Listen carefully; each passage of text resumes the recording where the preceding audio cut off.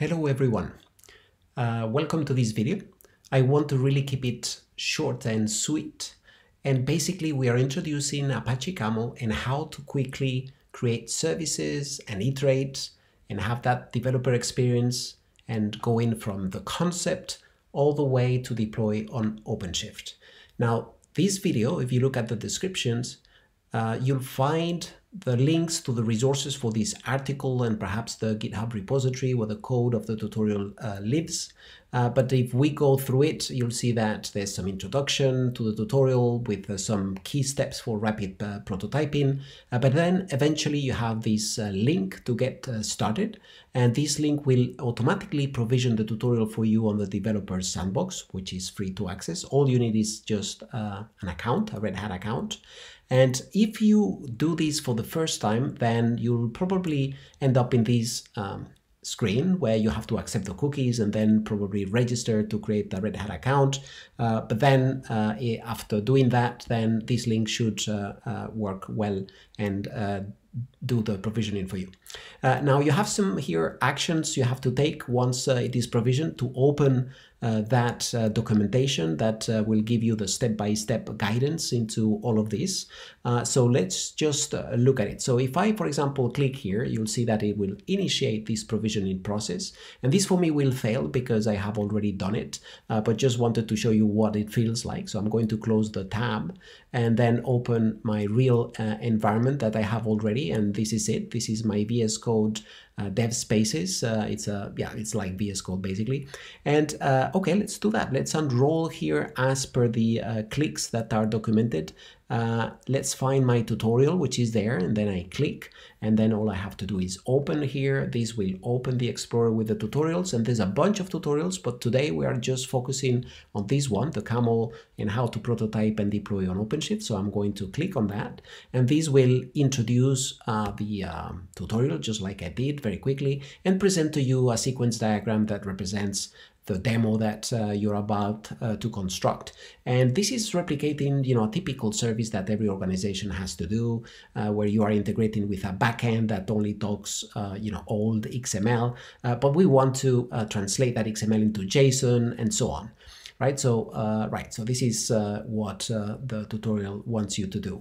So let's go ahead and see how that is done. Now, I'm not going to do entirely the tutorial. That's just for you to do calmly. But these are just quick highlights that will show to you the power of this environment and visual prototyping and the integration abilities of Apache Camel. Right, so we have a CLI here from where we can run commands, but basically to create a new integration, you can right click here and then say new Camel and say, okay, new Camel definition. We give it a name. We want to say user. That's the name of the service we want to create. And this will, in the background, launch that command and open in the graphical user interface the process flow that we are going to work with. Now, this is the usual timer to log sort of hello world process that Camel initiates for you. And we can easily run it from here. So we click there on that sort of play button. And you see that below is already starting Apache Camel, loading this definition. And it will execute the process that you have on screen. And you see that is a sort of a loop because the timer activity loops and fires an event every second and then executes this hello Camel from root 1, which basically, if we inspect these activities, if we click on set body and we look at the properties that are defined, we can exactly see how that expression is defining the output of the execution. And then we have the log activity that basically is going to print out on the terminal. Right, so what we want to do from here, I want to show to you how we quickly can change things and how Camel picks that up and then reloads and then makes the changes and re-executes. So for example, if we click at the timer event, instead of firing an event every second, we want to change that and say that we only want that to happen once, right? So we find this property called repeat count. We say 1. And when we do that, we see that actually it has already picked up automatically without me doing anything reloaded the definition, and now it has only fired one event, and that's it. It stops there, right? That's what we want for easily see the changes that we do. Now I'm going to replace now this activity, the setBody1, and we want to make that invocation to that legacy backend, right? So the first thing I'm going to do is to replace this, because we want to clean the body or that event with an activity that is called remove headers. So this is to make sure that the call we are going to make is clean towards that endpoint. So we say star. So this is just eliminating any junk from this event from the timer activity. Okay, so that's done. And the second thing, then we can add the call itself to the backend. So that's we say HTTPS, right? So this is a secure call. Now this is going to fail. You see that it picks up, it throws an exception because we haven't configured this call yet, right? So if we click on it, we see that we can configure this. I have the value already there. This is a public API that is out there for people like us experimenting and trying things. And we can configure this so that it responds in XML format. So when we do that, then we should expect here, and effectively we can see on the output of this call, we can see already this XML response that we get from the backend that is printed by the log activity. Okay, so this is great. So we are already doing good progress.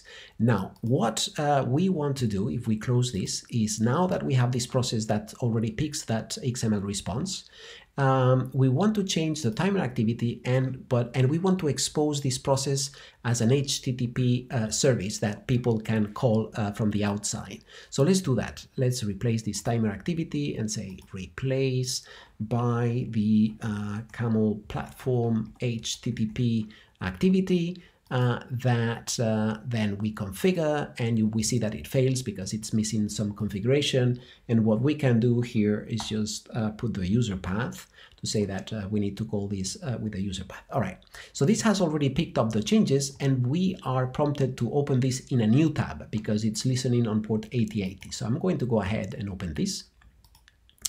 And well, at first it says resource not found because obviously it's missing here the path that we configured, which is user. And when I click OK, here we go, right? So now we are getting that XML response from that public API, right? So we are calling Camel, and then Camel is calling the backend and is giving us back the XML response, right? So this is great. Again, we are rapidly evolving our integration. So now what we want to do is, we don't want to respond with XML. We want to respond with JSON. So we are going to do some data manipulation here, and what we are going to do is transform this XML into JSON. So the first thing we do is we find here how to append an activity, and in Camel we have data formats to do that. So we are going to say, okay, and marshal that XML response into some sort of Java structure. We have to find the right data format, and in this case we want to do this with this XML Jackson library.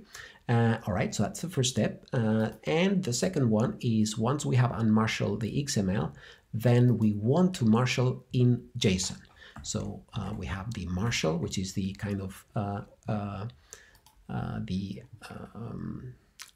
other activity, and then we find here the JSON data format. Let's find it here. There you go. Okay, that's it. Okay, so now we have configured the XML to JSON transformation, and it has picked up and reloaded the new definition. So in theory, if we go here and refresh the page, now we should see, okay, now we do see JSON instead of XML, which is what we wanted, right? So there you go. That has been quick data transformation, quick prototyping, and we have the process that actually we wanted to complete, which is the one documented here. Right, so I'm going to stop this process, and basically just to finish this quick video, all I want to do is to execute the export command that is going to deploy this on OpenShift, which is this one, right? So this is another step in the tutorial. So I can copy this, and then I can just simply paste it there and execute. Now, this is going to start analyzing the code, getting all the dependencies for me, packaging these, containerizing, and deploying on OpenShift. It takes a couple of minutes or 3 minutes, so I'm going to stop it there because I've done it already, and I'll show to you the result of that. So this is my pod that I have already deployed. You see that the name is user, and this is exactly that process that we just have defined and the result of that execution. And it has a root. I can click and open just to try it out. And again, it says resource not found because it's missing here the path. But if we say user, then we see that there you go, JSON comes in. We can click on the pretty print, and this is the outcome of that invocation. And there you go. With this, we complete a little bit what I wanted to show to you. The tutorial has a little bit more. So I really encourage everyone to go and provision the tutorial and play and have fun. That's all really I wanted. Yeah, I hope you have enjoyed this video and you have the motivation to play with it. Thank you very much. Bye.